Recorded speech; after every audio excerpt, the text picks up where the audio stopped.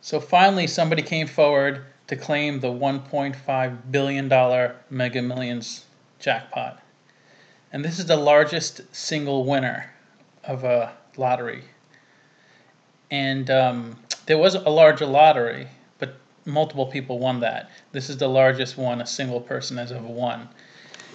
And this person's anonymous. In the state of South Carolina, you can opt to be anonymous, which means the lottery cannot disclose any information about you. Other states, you can't remain anonymous. You cannot. Certain states you can, South Carolina being one of them. And so we know zero information about this person. We don't even know if it's a man or a woman. I suspect something will leak out. This person must have friends and family. So who knows? It may leak out. But anyways, they elected for the lump sum payment of $877 million. And that's before taxes. So they take the, because normally it's over a 30-year period, so $1.5 billion over 30 years.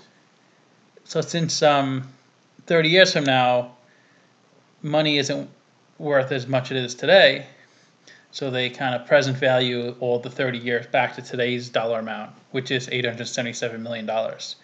And then you have to pay taxes on that, which is, in this person's case, 7% for the state of South Carolina, and 24% for federal, which everybody pays. So that's 31% of the $877 million this person has to pay, and then they get the rest, which is still, enough for this person and their children and grandchildren's life. So, I mean, it's more than enough money. And they had until April 19th to claim the jackpot. Otherwise, it would have went back to the lottery and the states. And the store that sold the winning ticket gets $50,000 since the person claimed the win. If they didn't claim it, the owner of the store wouldn't get anything.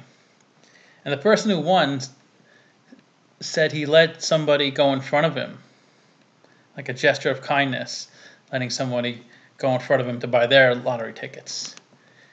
So who knows? That person may have been a billionaire, but instead it's this person. So let me know what you think in the comments. Please like, share, comment. Thanks for watching.